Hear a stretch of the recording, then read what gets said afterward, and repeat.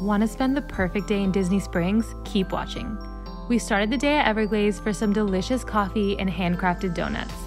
Then we headed to Homecoming for the best Southern-styled lunch. The mac and cheese and thigh-high chicken biscuits are a must. We also love their moonshine cocktails. After lunch, we went to Splitsville for some bowling.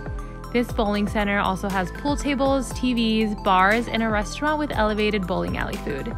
Things got a little competitive, but it was so much fun. We had their pizza and kingpin sushi platter. After bowling, we headed down to the new Bamboo Bar for some tropical drinks. Trust us when we say you have to try the frozen drinks. You can also take the drinks to go and walk around Disney Springs with them if you'd like. We had the best time and highly recommend you check these places out the next time you're in Disney Springs.